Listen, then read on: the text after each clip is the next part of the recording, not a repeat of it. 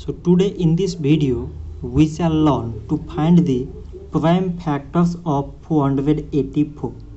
So at last it contains even number 4. So these whole numbers are divisible by 2. 2 times 2 mean 4, 2 times 4 mean 8, 2 times 2 mean 4. Again it has even number 2, so it is divisible by 2. 2 times 1 mean 2, 2 times 2 mean 4, 2 times 1 mean 2. Now we got here 121, which is exactly divisible by 11. So 11 on dividing 121 we get 11. And now 11 is a prime number, so it is divisible by 11 itself, and we get here 1.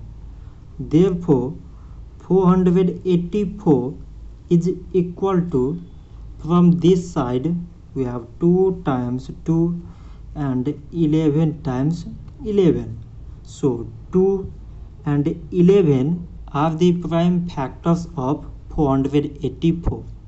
So this much for today, and thanks for watching.